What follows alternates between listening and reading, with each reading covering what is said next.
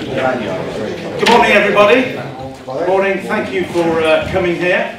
I'm Ian Boyd from the EAUC, for those of you who don't know me. And for all of those that I saw on Monday night, it's been a long week already. Green Gown Awards, it went really well, so thank you for all of that. The biggest thanks today, though, goes down to British Gas. And I can sense already some of the conversations that we've had about what you might be expecting today. Well, the guys from British Gas here clearly understand the opportunity they have to gain knowledge from you. So I've avoided the word sales, so let's all, thank you, let's all just relax. So today is an education day. British Gas really want to get your input into the EPC, warts and all. I've warned them. Yeah, so we've got a couple of spiky people here and myself, so you know we will be asking questions, and in a constructive way. Let's find out what they've done, what they've learned, what their thinking is, and they work in other sectors. So let's learn from that as well, because you know we don't always know the answers. So starting off today, I'd like to introduce Gav, their MD, to actually launch today for British Gas. Thank you very much, Gav, for having us. Thank you. Firstly, welcome. Really appreciate you taking the time to be here. This isn't a sales pitch. Actually, I'm not very good at selling. So if it is a sales pitch, it's a bad one. Second thing is also,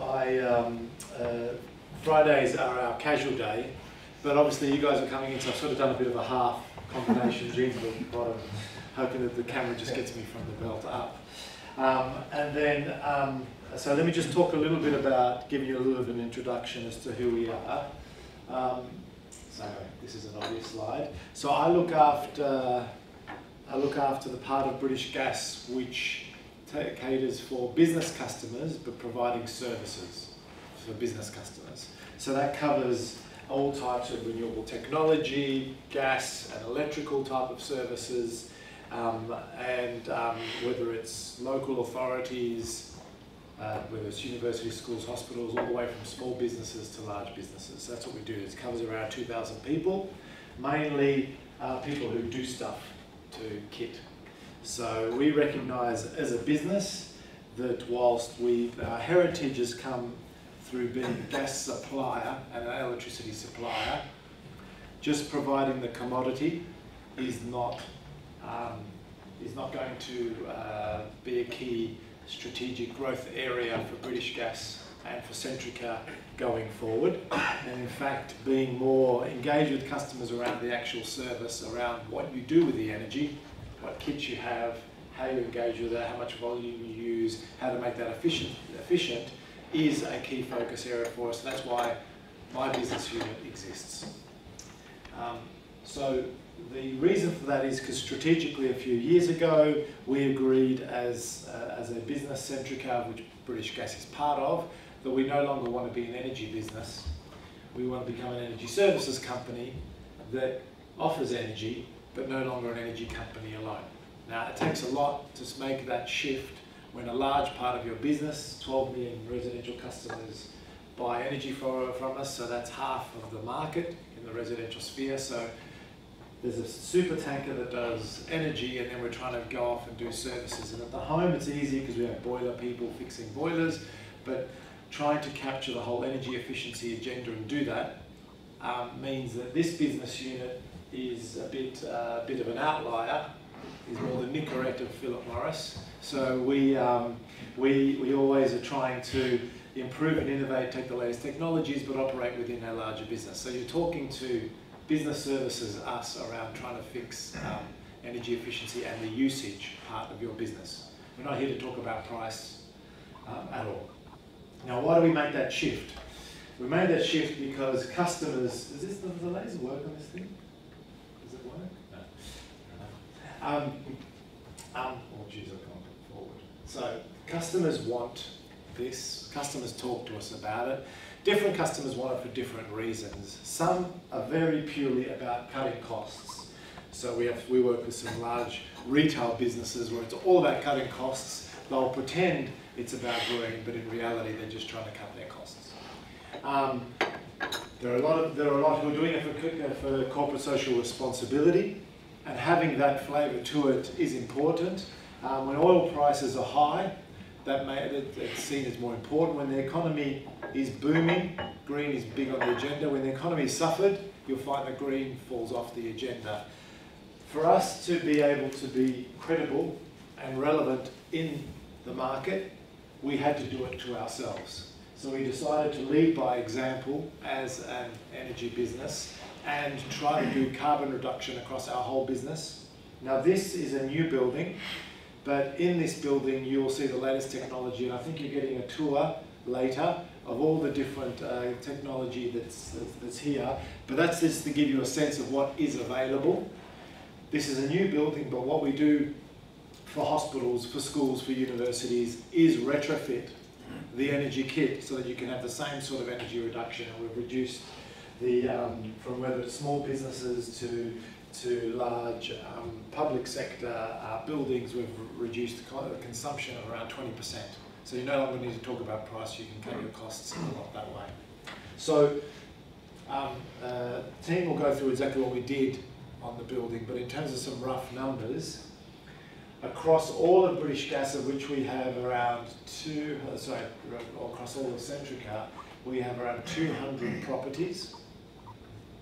We made a commitment in 2007 as part of the overall commitments that are made by the UK and others to reduce our energy consumption by 20%.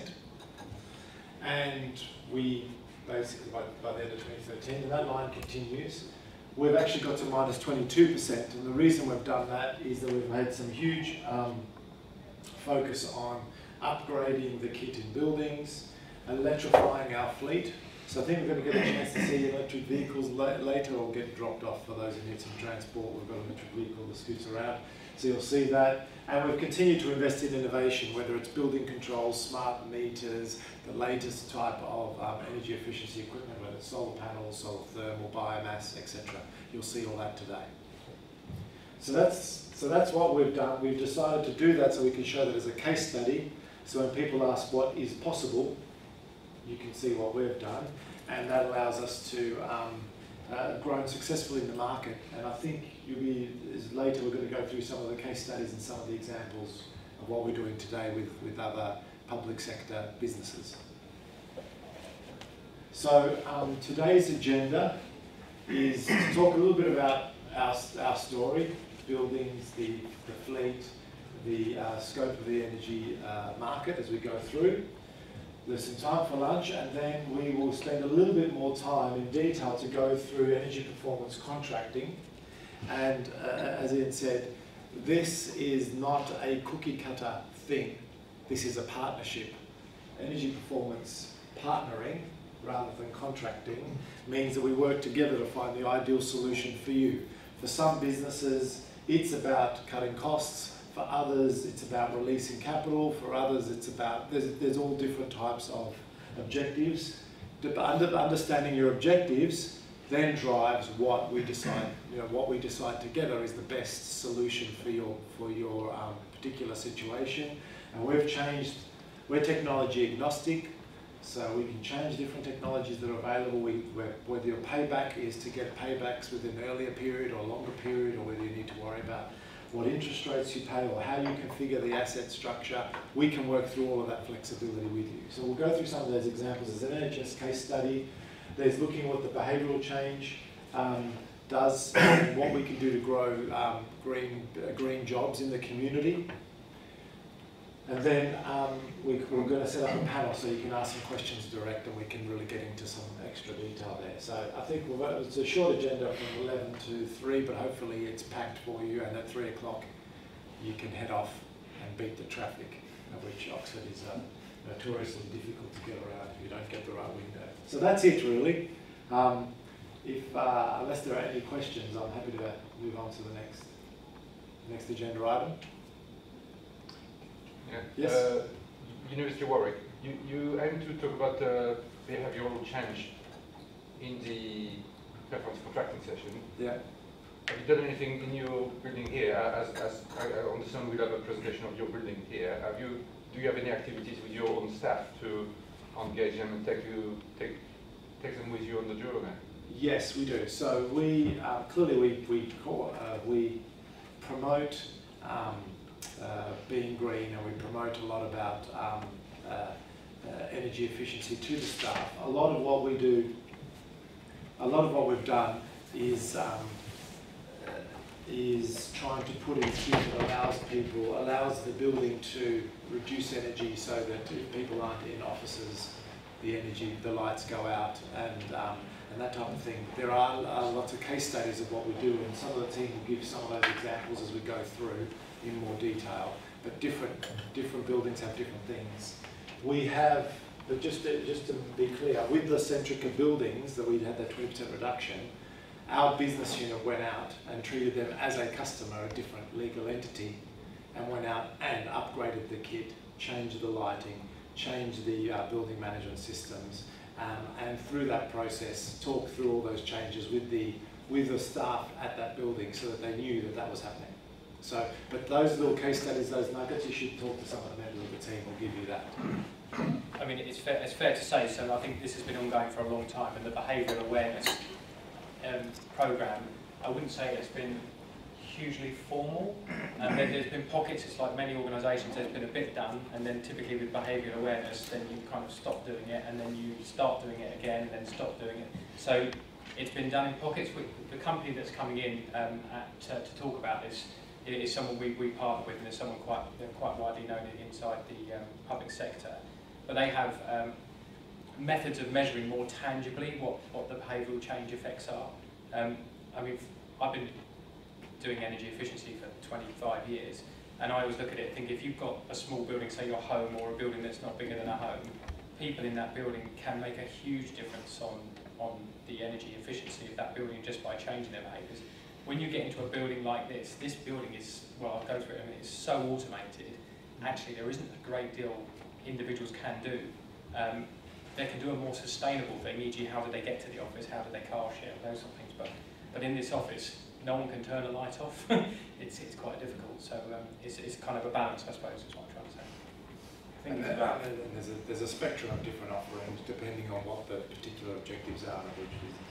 Yeah, it's making sure that whatever you do around behavioural change is right for the building. So, as Mike said, this is an office where individual staff can't actually do that much to the systems. But if you go into the university halls, for example, they've made the building users may actually want some control around the heating, around the lighting. Similar in terms of a lot of the work we're doing around the NHS. They're in a similar environment where actually a lot of the clinical teams want to be able to control temperatures on wards, because there's healthcare requirements to do that. So it's really making sure that whatever you do is fit for purpose.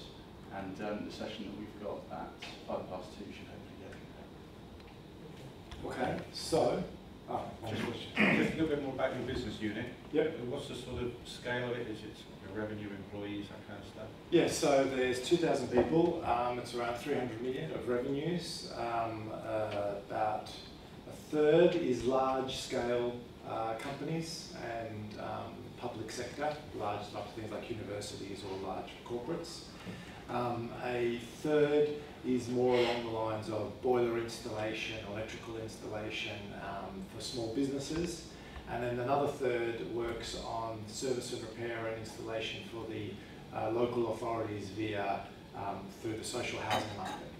So it's sort of roughly equates that way. Do you do any kind of like seeding of innovation or anything like that? I mean, your supply chain, how do you work with? So you say we're agnostic about technology. Yeah, so we're technology agnostic. We sort of consider ourselves more as a supermarket and listen to what customers want and then select the technology that's right, rather than necessarily being, we've got a product and we're just going to sell that product. And so therefore, when we go in, especially around a retrofit, whether it's a university or a school or a hospital, we'll look at what's there, and depending on what's available, we may decide that what's right is a CHP plant or a biomass. Or maybe there's a need for solar panels, but that can wait a couple of years, and we can decide from what's available. And we constantly look for new technology that might make sense for the business. And I think where I'm coming from is, do you see yourself as a big spender in this market to be like taking risk with technology that isn't proven, or are you well, let someone else prove it first and we'll take it off the supermarket shelf? Right. Maybe that's a provocative question. No, it's a very good question. Traditionally, we have not been the case that we want to.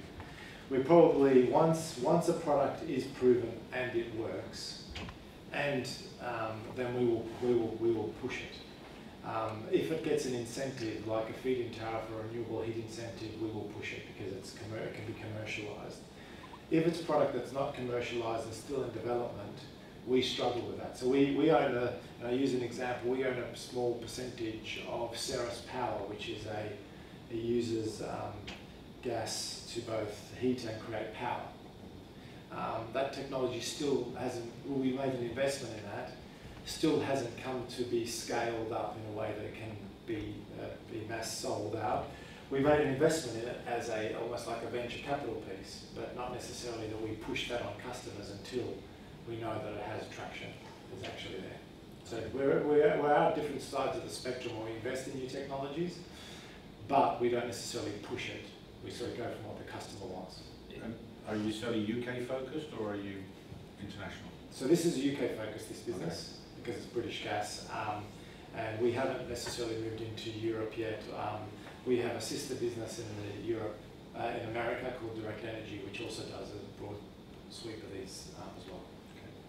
I was just going to add, so one of the things, because we started the performance contracting business 3 years ago, and in my idealistic head, that was going to be a way that we could try new technologies and innovate. And what we found is the contracts have been developed that are so tight because the NHS and areas like want to save the money, they want an absolute guarantee. It stifles innovation because, of course, if you're putting a financial guarantee on something year after year for 10, 15 years, you're not going to try something new.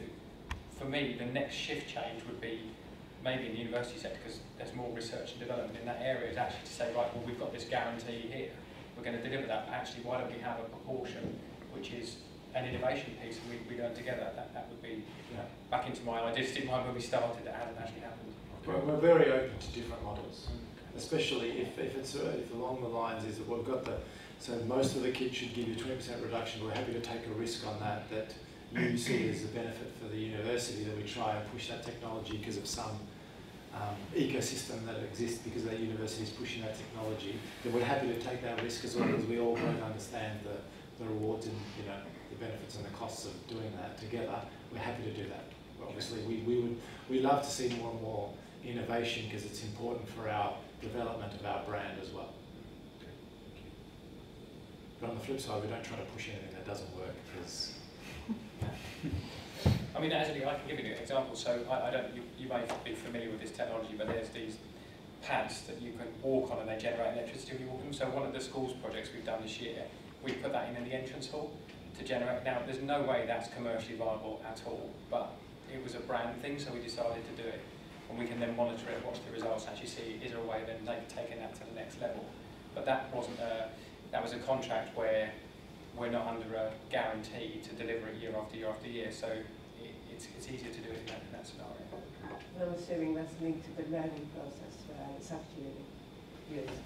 Oh yeah, absolutely. So it's all linked to a big screen so the children can see how much they're generating when they walk in and everything, and how much the solar's generating and the biomass boiler and everything, so it's, yeah. Okay. Thank you very much. I think I'm already 10 minutes over the slot, so I've destroyed the agenda again. I'm notorious for that, sorry. But now am I happy to go to yourself, Mike? Yeah, I was just going to say, so hi everyone, I'm kind of host for today, and just wanted to reiterate Gav's words. Thank you very much for organizing the journeys on a Friday afternoon and morning. We've hopefully got an agenda which is going to interest you. Please do ask questions as we go along. We want to hear your feedback. And our first speaker is Mike Chessum. So Mike actually joined our business when we bought his company. So he's been on this journey that Gab's been talking about ever since the start. He now heads up our energy construction business, which is responsible for putting in energy efficient technology. And he's going to be talking through the Oxford building that we have here today. He's going to give an introduction to some of the challenges that we've faced in design and construction, and also talking through our consideration when we were choosing different technologies. And we'll then break up into 2 separate groups, and we'll hopefully have a bit of a tour of the building and see some of those technologies in place as well. So I'll hand over to Mike. Thanks, Chris. So as I said, I'm Mike Chessum. So my title is, I think it's Director of Energy Construction Services, which is sometimes it's head, sometimes it's head director. I report to Gab. The third Gab is talking about that I run is the big stuff. So I do all of the big business to business, CHPs, solar, BMS, massive retrofit. So it's a £100 million a year business. It's quite fast paced, and although there's this big tanker which is the British gas machine going forward, we are like a little speedboat at the side, and we're just whizzing along trying to change things and do things differently. So it's a very interesting business, and I've been here 4 years. So we've grown quite a bit. We've had a 400% growth, so it's been huge. One area we haven't done much work in this area is universities, so it's good to see everyone here today, and hopefully we might sort of just spring some ideas on rather than us trying to sell you anything. I'm conscious I don't want to try and sell you stuff. So this building, we moved here, I'm going to get the dates right, February 2013, is that right? I was involved in checking some of the design, so they put forward lots of design and innovation, and then they said, who have we got in the business that isn't from supply that actually might understand how a building works? So they said, I know there's this guy. So they sent it to me, and it was very interesting because when you read it, clearly someone had come forward and said there's some brilliant ideas, but then people had design engineered all of the really good stuff out. So I was looking through saying, well, hang on a second, we were going to have a biomass, we were going to have PV, we were going to have a bit of solar thermal or a good BMS system, and I could see that they were being whittled away. So what we said was, hang on a second, if we want to bring customers here, we want to tell them the sort of things we're doing to customers, we want all that back in. So we were fortunate enough that despite people trying to engineer it out, and I know that happens on most new builds and on retrofit projects, you always get things taken out. We were able to get it back in, so you'll see a lot of those today. So, the really good things, it's a BREEAM excellent building. There aren't many BREEAM excellent buildings. There's more now, but there wasn't. When this was built, there was only a few around in the country, and this has got an EPC rating of A. So again, there's only 2 of those in Oxford, I believe, and this is the most energy efficient building in Oxford, as far as I'm aware. Certainly up to a couple of weeks ago. Whether it obviously costs quite a bit more money to build it like this, but actually if you take a long-term view on things, it will pay for itself over and over again over the life of this building. So it's definitely a worthwhile investment. And it's also one workplace environment. Joel, who was that? What was the body that ordered us that? Putting you on the spot? Yeah. I'm not sure. Was it Thames Valley Award? Was it? Okay, so quite a local award. So. And it is a great place to work. I mean, many of us came. We had a small office in Reading when we started. It was a tiny little unit. And we were all crammed in there. It was ridiculous. But we came here, and everyone thought, well, the journey's a lot further, and it's Oxford, and Oxford notoriously bad for traffic, notoriously difficult to park. But we'll get onto that in a minute. But actually, it's a great place to work. Environmentally wise, when we walk around, you'll see it's light, it's airy. It creates thinking rather than kind of an oppressive. I'm sat in an office, it's dark, it's not very nice. So it's an incredible building to come and work in. So I know everyone who works here. The supply guys used to be in 3 buildings just across the road there, and they were terrible places to work. Really, really difficult. You were there, didn't you, Chris? Yes. On this line of excellent building, would you be willing to share what it costs per square meter all together? I'd ask. I can ask. I'll take that away. If someone, Joe, if you can grab that as a drop me an email. You pay for what you get. So. Yeah, you do. You're absolutely right. Yeah. So it's a very good question. I don't know the answer to that, but we'll have a look. Yeah. There's an interesting point I'll get onto. Sorry, Chris, you were going to. No, I was just going to say that. So when it was designed, we were all going to look at that bit straight away. So not look at that bit for a minute. So when it was designed, all these things were thrown into the mix of how can we make it a really, really great place to work. And they did a huge amount of work on full life cycle. People do this. Cost consultants do full life cycle designs and everything. But ultimately, everything always gets taken out when the finance guy gets hold of it, and we were lucky enough not to happen to us. So all of these things here, I won't read them out, have definitely been adhered to. The travel bit is interesting. So most people who work here don't drive here. There are 600 to 800 people here every day. There is only parking for 200 people, 200 cars. So, and that's part of the Oxford Planning Permission. So you can't, you know, it's 1:4 ratio. That's the design. So we have a car share. Sorry, yeah. So in terms of people then, how important is that in your consideration in terms of, yes, you've got the building, you've got the technologies, but there are people involved. Yeah. And it may be that they can be more of a challenge than technology. So Yeah. how did you cope with that? So again, coming from Reading, where there was loads of parking spaces, at first, it's like many things, everybody thought it was going to be a real problem. Everybody was saying, well, hang on, how are we going to make this work? There's only 200 spaces. But what you quickly find is when people come to a building like this and they come to work in it, actually, they forget about that very quickly because it's such a nice place to work. So mentally, it's all, like many things in life, you think it's going to be worse than it ever actually is. So you'll see we've got a massive cycle shed here. Loads of people cycle to this building. We've got a lot of we've got a big car sharing scheme. So people are not allowed to park in there because obviously car sharing schemes are often open to abuse and people trying to get around the rules. You can't do it at this building. If you do it, you get banned from the here. You won't be bringing your car in again. So you have to be a member of the car sharing scheme and you have to come to work with someone else in your car. You can't do it otherwise.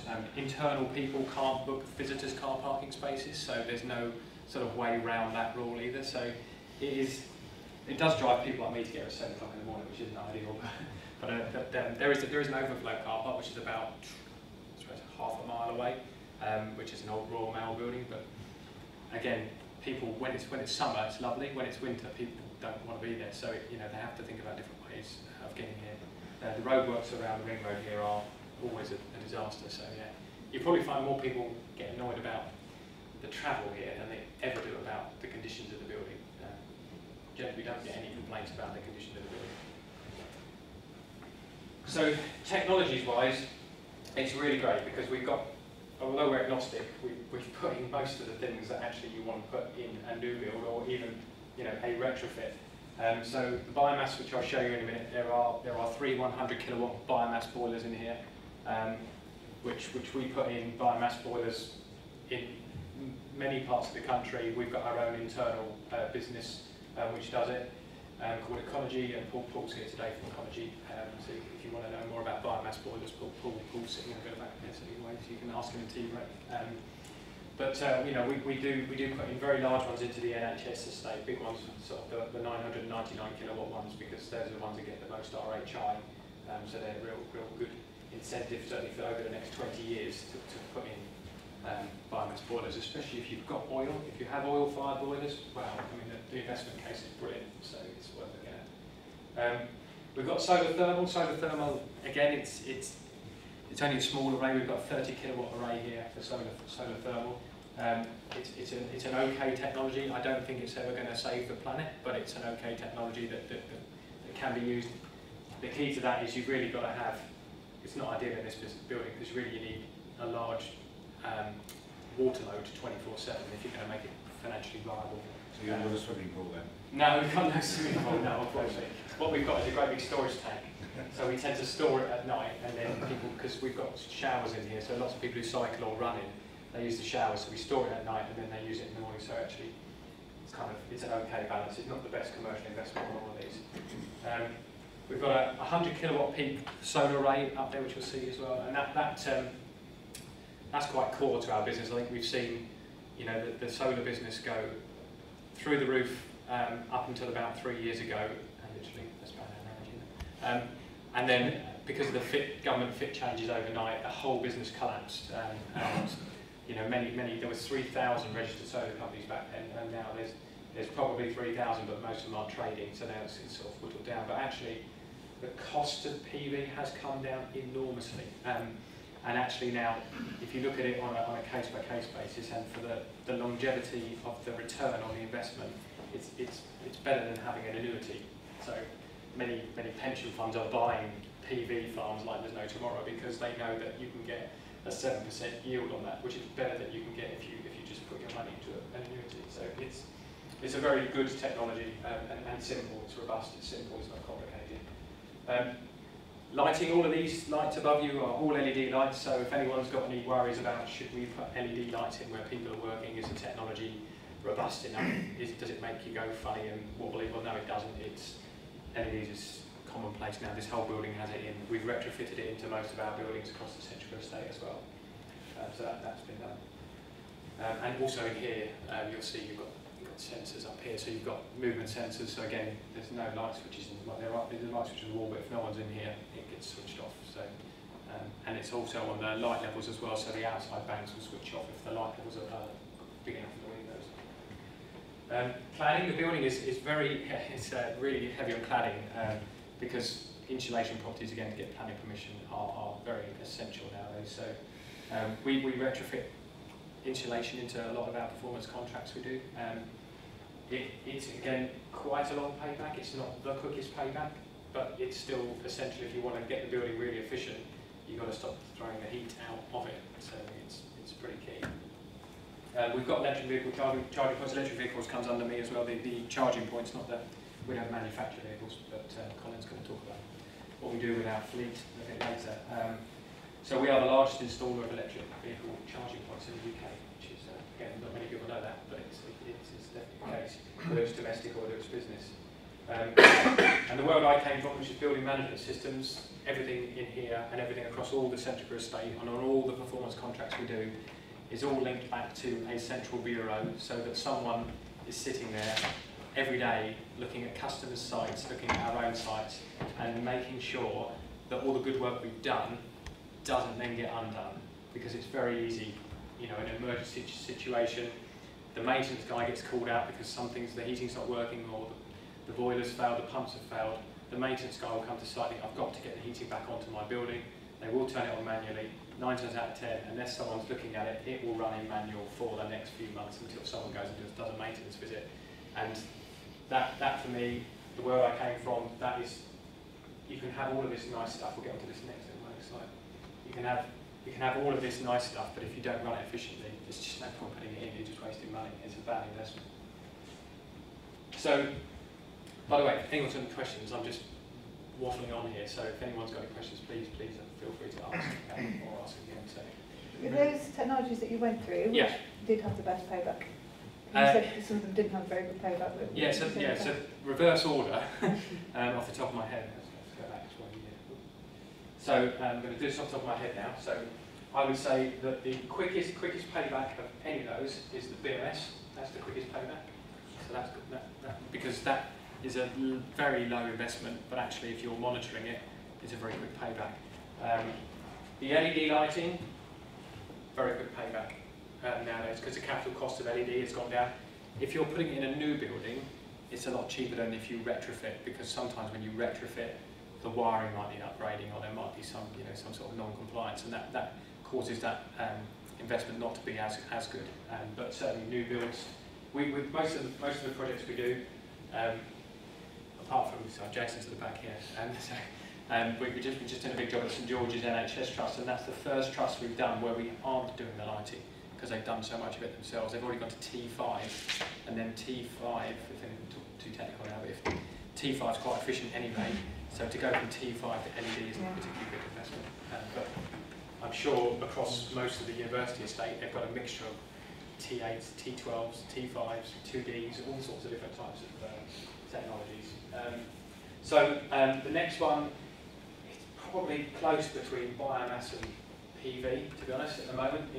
It's marginal, which one's better. PV, because the cost has come down so much and it's actually easier, it's more established to get fits, to make sure you get the sizing of it right.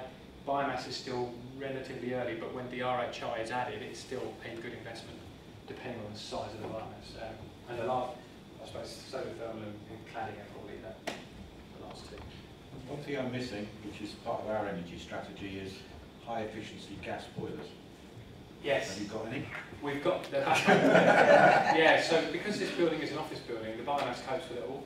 Okay. So we have high efficiency backup boilers, but they're only backup, they're not used. Okay. The gas consumption is building. So I'll cancel out my energy strategy going forward.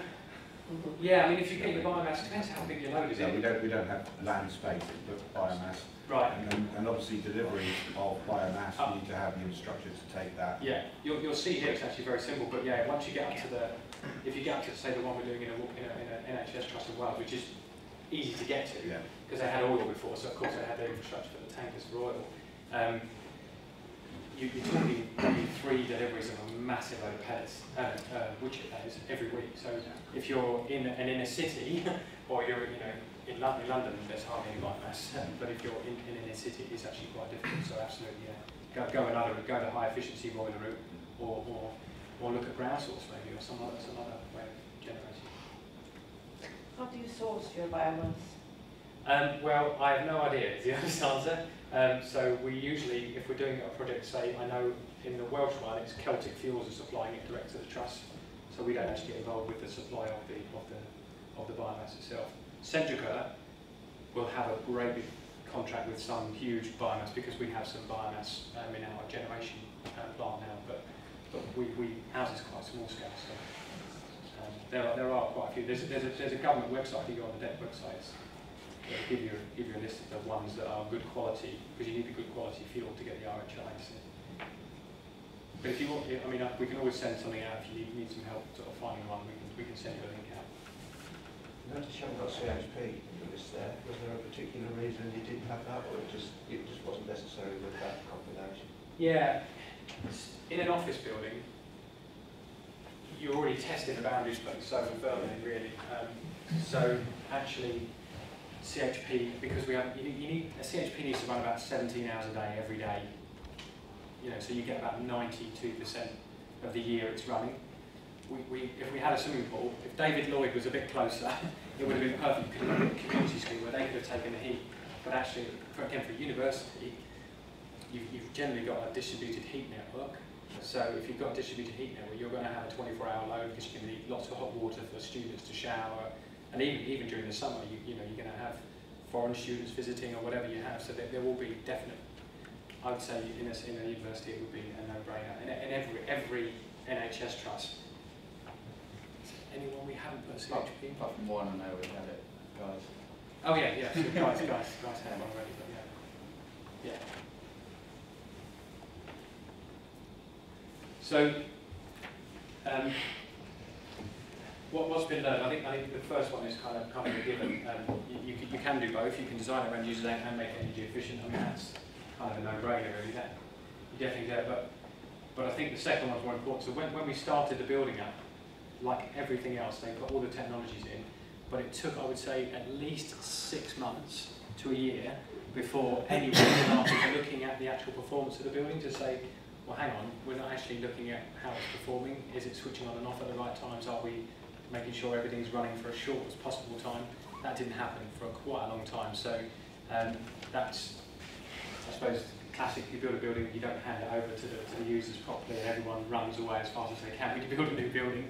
But actually, luckily, because we have the intelligent people in here who are doing this day to day, we just put a hand up and said, hang on a second, what's going on here? We need to get in. So actually, I mean, I noticed one morning the chillers were blaring away, and it was cold outside, and I was thinking, in this building, why do we need the chillers running? You don't need chillers running. And it was purely because they were just set up to run on the time schedule, and no one had thought, well, actually, they're really efficient chillers, but they don't need to be on. So there's a big saving there straight away. So the half-hour data on this site is really, really low, so hardly any users.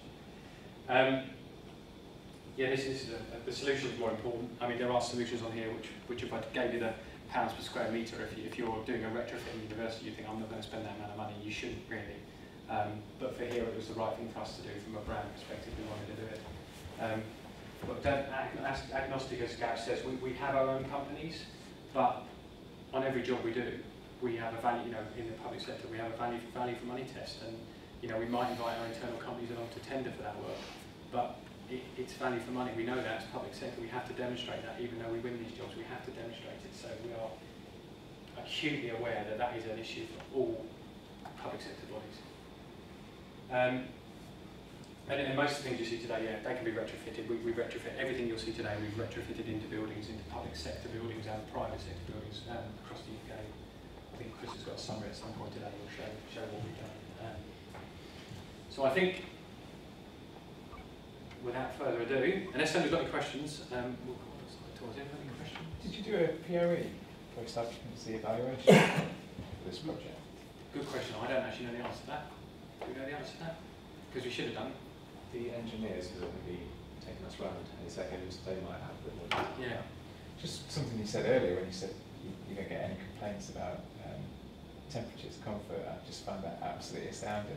You know, we all have new buildings at our universities. It's just unheard of. I don't believe it. I don't. I'll tell you what happened. So there's a good point. So what happened when we first moved in? The people who came from those buildings over there, they didn't have any moving air. There were radiators. Yeah. They were terribly lit and very oppressive. When they came here, like many people who work in buildings which just have radiators, the moment they come into somewhere where there's moving air, and that's the heating source and cooling source, you get complaints about drafts. Yeah. So we had an area at the back of the building where the first thing the maintenance guys did, like I just said, when someone started complaining, oh, I'm getting a bit drafty, they went up and started fiddling with all the fan units that sit above these ceilings, and that created this imbalance across the second floor where all the heat was rising up the atrium. So we got hold of it and said you can't go changing all the volumes, because as soon as you change one volume control down, then the air goes somewhere else, and then someone else will start complaining. So we reset them all, and all we did was move people round. We just moved them around so that the people who didn't like the drafts didn't sit under the drafts. And actually, we don't really have, you know, many complaints. I mean, I'm sure on some days people will complain, but compared to some of the places I worked before, we just don't. Which is good. I'm not saying we don't get anything on. So, we're going to break into two groups. I'm going to take one group, which is interesting. I should take this off.